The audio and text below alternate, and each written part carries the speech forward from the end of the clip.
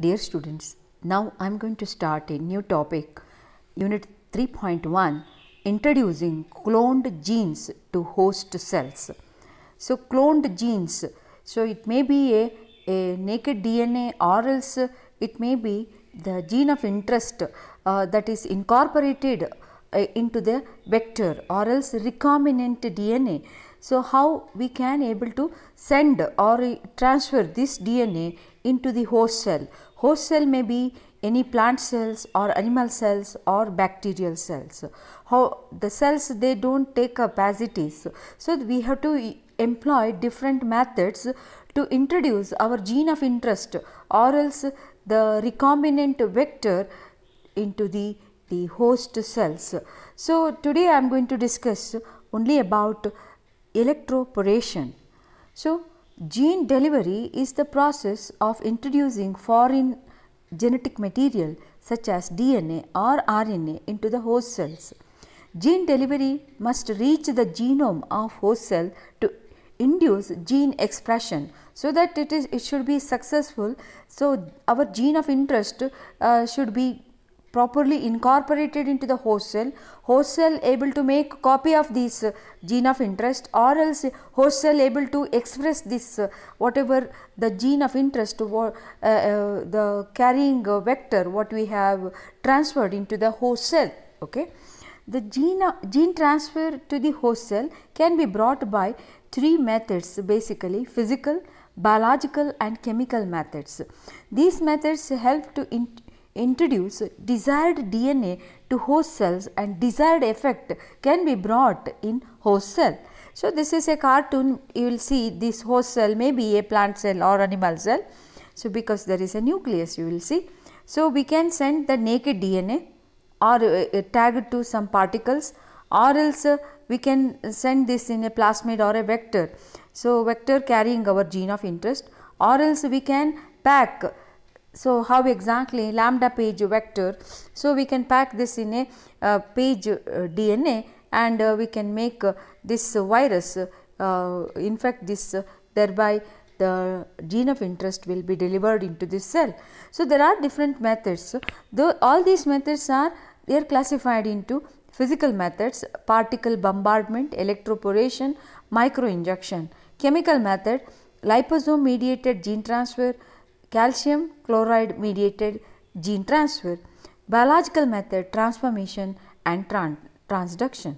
So, all these methods are useful in successful gene transfer and depending on the requirement the scientists are using these methods. Here, so you are not studying all these methods, you are in your syllabus electroporation, particle bombardment method, liposome mediated gene transfer and transformation and transduction. Totally 5 gene transfer technique or introducing cloned genes to the host cell. So, you are going to study. Today we are going to discuss electroporation. So, this is a cartoon how you can induce or introduce your gene of interest through the liposome carrying this our DNA can be make the cells to absorb or else directly DNA can be delivered to the cells with the help of micro injection, not in this one it is a micro injection, just this is a cartoon So, this is a tissue injection. Then we can introduce with the help of make the virus non-virulent, this not causing disease and so only we pack that and it will infect the cell and deliver our gene of interest into the cells we want to bring some genetic change. So, this is a particle bombardment method. So, it is like a gun. So, we can load our the vector carrying our gene of interest and it can be bombarded on the cells and so the DNA can be get into the. So, all these are different methods. Okay. So, today I restrict myself to electroporation. Electroporation, the use of high voltage or electric shock to introduce DNA into host cells. It can be used with the most cells and brings a high frequency of stable transformation.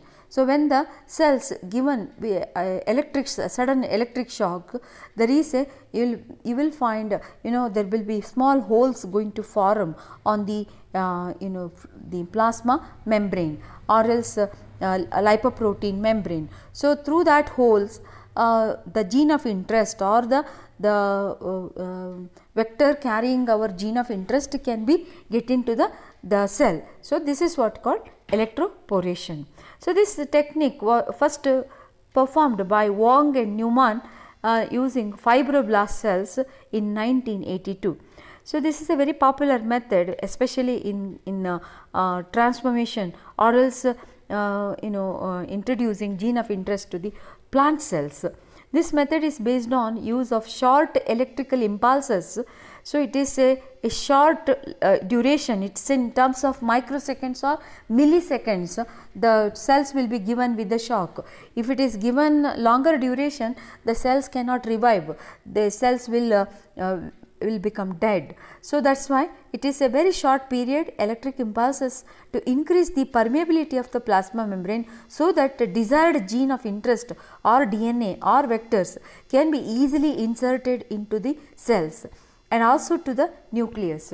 It is not only causing holes on the plasma membrane, even in the nuclear membrane, so that our gene of interest can pass through the plasma membrane also to the through the nuclear membrane and into the nucleus to bring desired effect.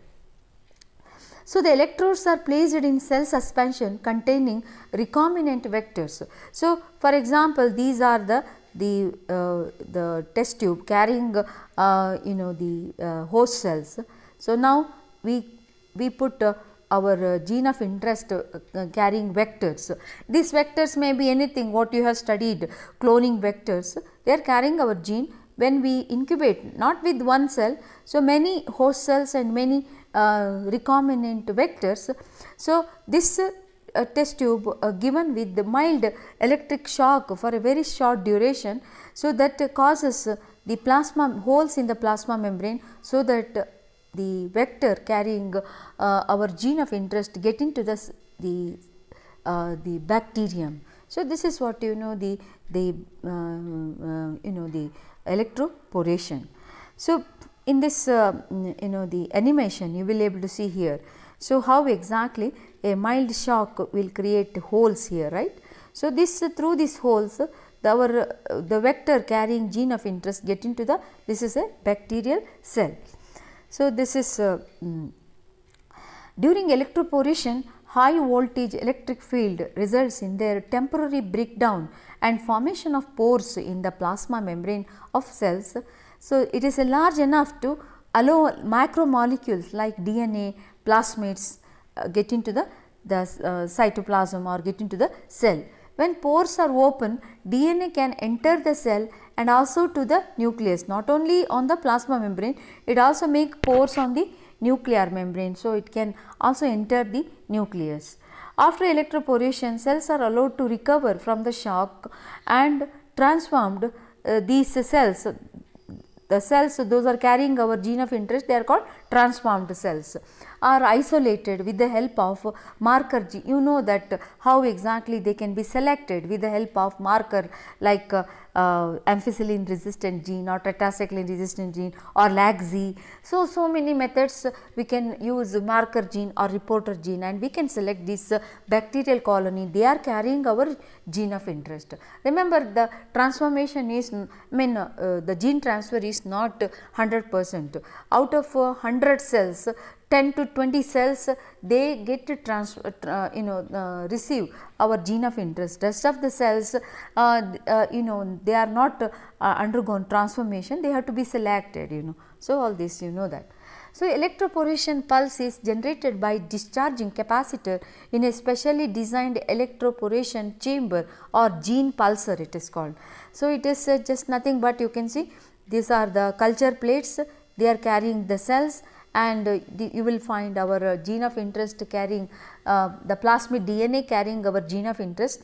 So, this they are provide this cultured host cells. So, they are electrodes. So, this is how exactly the setup you will see in the electroporation chamber. or gene pulsar. There are two types of electroporation system, high voltage, that is 1 to 1.5 kilovolts, that is 1000 to 1500 kilovolts, sorry 1500 volts for 10 microseconds, remember. So, this is a short pulse approach. Then the low voltage long pulse approach, where you can see 350 volts. So, it is almost 1/3 of this the intensity. So, it is for some milliseconds the cells are exposed. This is called long pulse method. Solution of vectors or DNA gene of interest are also directly mixed with the recipient cell suspension. So, this is how exactly these are the culture plates with the carrying our the recombinant DNA. So, or else the plasmid DNA carrying our gene of interest. So, the electrode is these are the suspended here. A mild electric shock is given which stimulates the cells to accept foreign DNA. That is, you have seen how exactly the cells, there is a hole will form in the plasma membrane. So, what are the application of this electroporation? Electroporation of mammalian cell will take less than an hour, whereas electroporation in plant cells requires more than 6 hours to prepare the protoplast and 1 hour for actual electroporation process. You know the difference between plant cells and the animal cells. Animal cells without cell wall, whereas plant cells we have to remove cell wall to expose the cells to electroporation process. So, that is what you can see, protoplast preparation that takes longer duration than actual process of electroporation. Whole electroporation process will be completed within an hour. It is an efficient method of gene transfer to the cells with low cell toxicity. We are not using any toxic materials or chemicals here. So, it is a low toxicity and which will bring successful gene transfer. So, that is in the case of bacteria, yeast, plant cells and mammalian cells. Electroporation has now been shown effective at delivering plasmid DNA in vivo in variety of tissue types. So, it can be vector carrying gene of interest can be delivered. You can see here.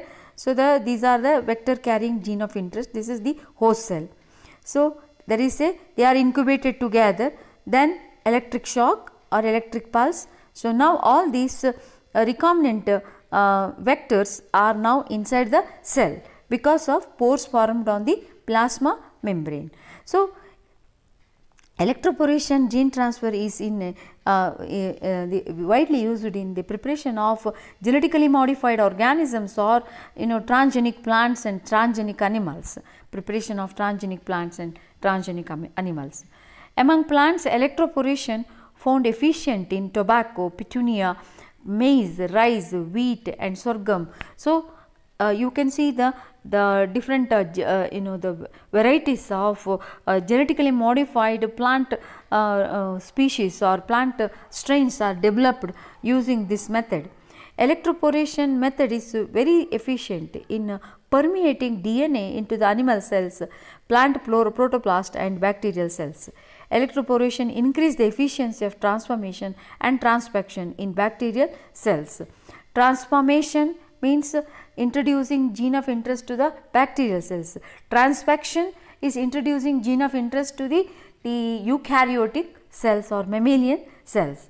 Electroporation along with selectable marker useful in transient expression of molecular constructs.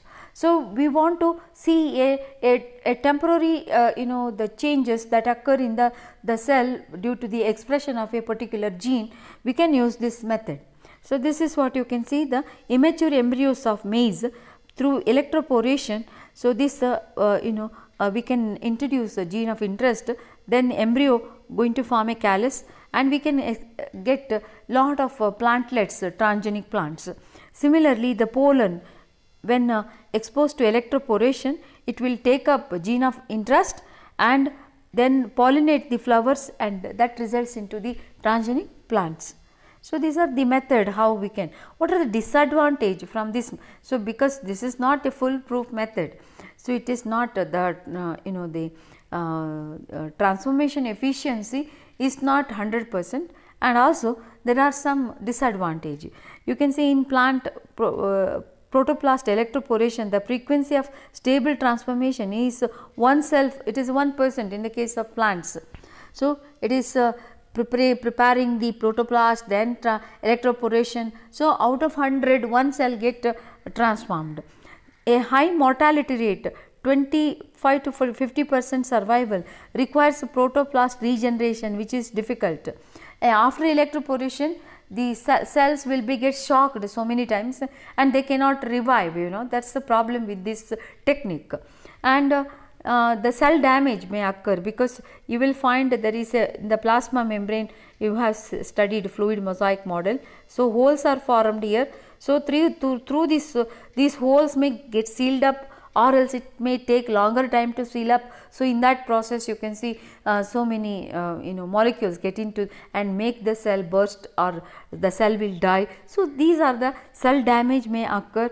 Electric pulses or little long length make large pores on the plasma membrane. Sometimes it fails to close. So, these are all the problems with this technique. So, it is a non-specific transfer, may bring ionic imbalance and cell death. So, this is how the electroporation is not the only method for gene transfer. There are other methods are developed. So, in the next video I am going to discuss another method of introducing cloned genes into the host cell. So, see how exactly the zebrafish, so colorful due to the gene transfer, we can make aquarium very colorful. Thank you.